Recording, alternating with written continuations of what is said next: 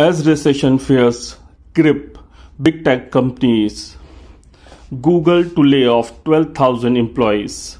A day after Microsoft reported 10,000 job cuts, tech giant Google's parent Alphabet on Friday said it will lay off 12,000 people across the world. As recession fears mount, big tech companies have been on a firing spree after a period of growth during the pandemic era. After the dramatic growth stopped, the bloated workforce became a burden for the firms.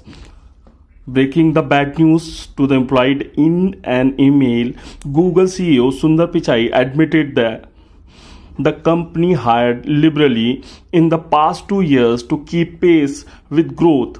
To match and fuel that growth, we hired for a different economic reality than the one we face today. I am deeply sorry for that, he said in the email. A specialist staffing firm told me that tech layoff in the US and the startups layoff in India are a lesson for the future for meaningful hiring during a bull run. Some of these companies and leaders may not be able to give the excuse next time that they overhired, he said.